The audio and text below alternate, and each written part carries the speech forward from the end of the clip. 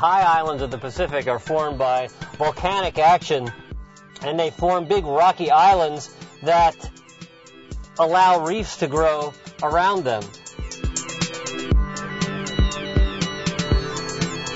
And around a typical high island, a fringing reef will grow, corals building up right around it.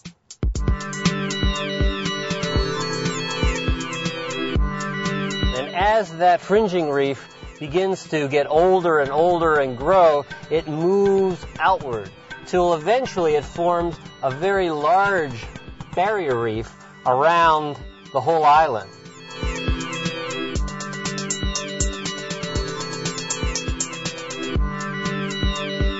Now, the barrier reef is often pretty high, so there's a steep drop-off on the outside of it.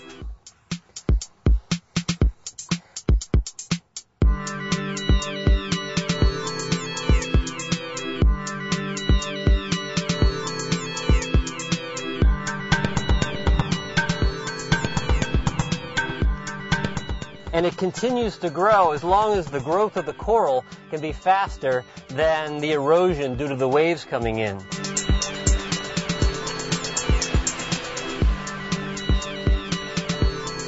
Inside the lagoon here, corals also begin to grow. These are patch reefs that we see all through, say, the Pohnpei Lagoon.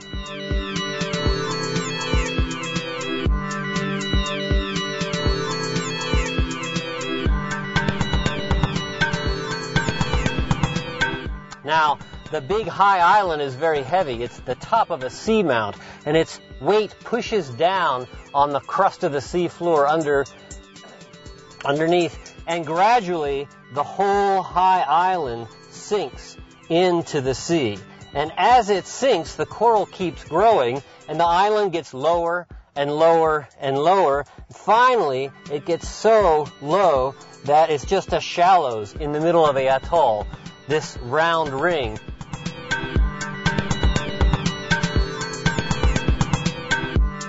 And finally, the entire center sinks out of sight. What we're left with is the original barrier reef, which now has islands on it itself.